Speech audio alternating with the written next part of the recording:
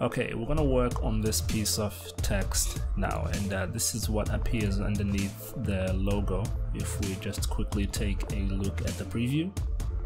We are gonna be utilizing the techniques which we learned in earlier parts of the masterclass.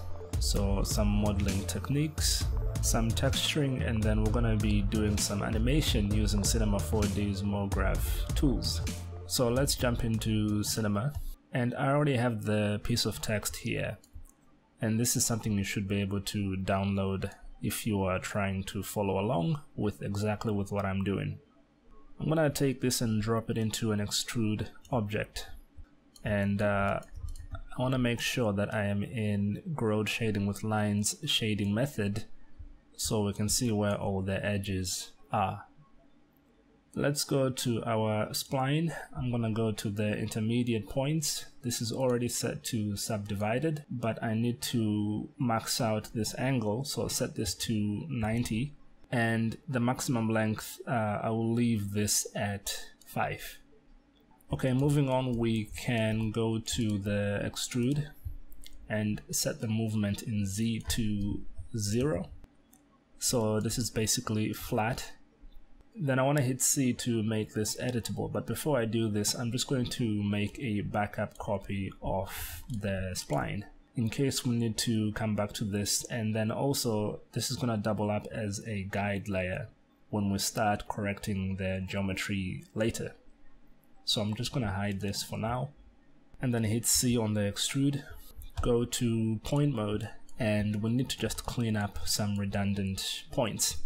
I think perhaps we can save some time by not having to clean up all of this by separating the D and the R from the original spline selection, because those are the only two letters which need all these segments to define their shape. Everything else is pretty much just straight edges, and we can skip trying to clean up these points if by going back to this stage where we have just the spline. Let's select the R and the D, and I am going to split these away from the original spline, and then we have to delete this selection because it leaves behind a copy of itself. So now everything except for the D and R, they are now in this spline, and then the D and R have been separated into a different spline.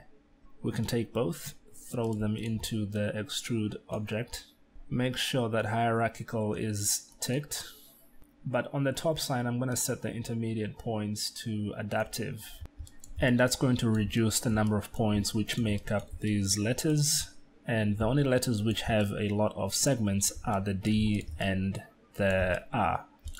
So then I can go to extrude, set this to 0, and then I can hit C to make this editable.